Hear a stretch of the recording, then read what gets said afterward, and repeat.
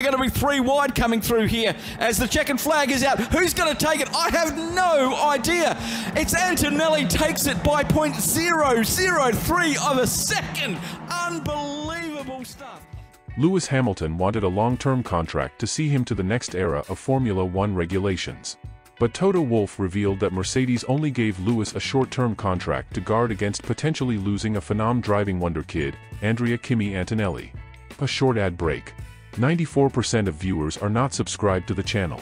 So, please, kindly subscribe to the channel and like the video. YouTube algorithm only grows channels with likes. Thank you. The relatively short contract offered and accepted by Hamilton surprised some at the time, and Toto has now explained that Mercedes was reluctant to extend Lewis Hamilton beyond next year. Recalling how he missed out on Max Verstappen in 2014, Wolff has got Mercedes gambling their future on the 17-year-old Kimi Antonelli. Wolff reiterated what he said in a response to the media in Bahrain last week, by stating that the newly vacant 2025 seat is not necessarily being saved for Antonelli, but with a view to next 5 or 10 years, I just wanted to have this option.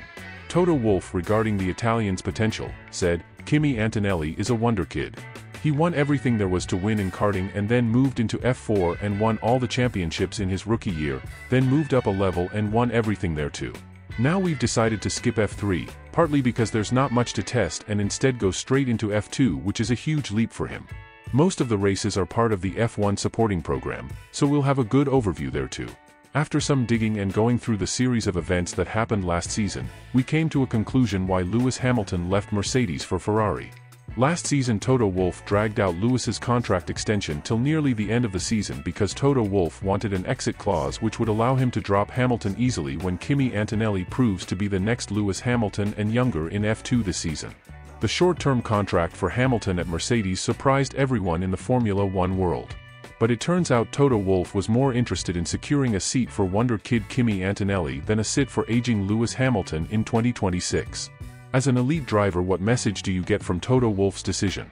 Well, the message is beyond 2026. Toto Wolff no longer needs Lewis Hamilton's services, in other words no sit for the 7-time world champion. So, Lewis Hamilton's decision in joining Ferrari is less complicated. Ferrari valued Lewis more than Mercedes.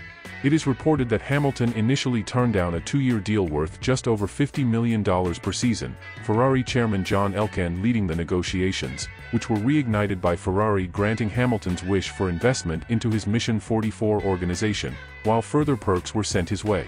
The terms agreed to by Hamilton reportedly includes a pay packet just north of $87 million for 2025, with the option to extend for 2026, a quarter of that going into funding Mission 44, while Elkann has offered to create a joint investment fund via Ferrari's parent brand EXOR, worth over $272 million, where Hamilton would serve as the ambassador for his portfolio, while on the other hand the Mercedes board had reportedly denied Hamilton's proposal to serve as an ambassador until 2035. If you juxtapose Ferrari's offer and Mercedes' reluctant offer to Lewis Hamilton, what would you have chosen? Obviously, it has to be Ferrari, with that generous offer. Clearly Mercedes thinks Hamilton can no longer perform beyond 2025, and cutting ties now makes more sense when Kimi Antonelli is still available than when he's not.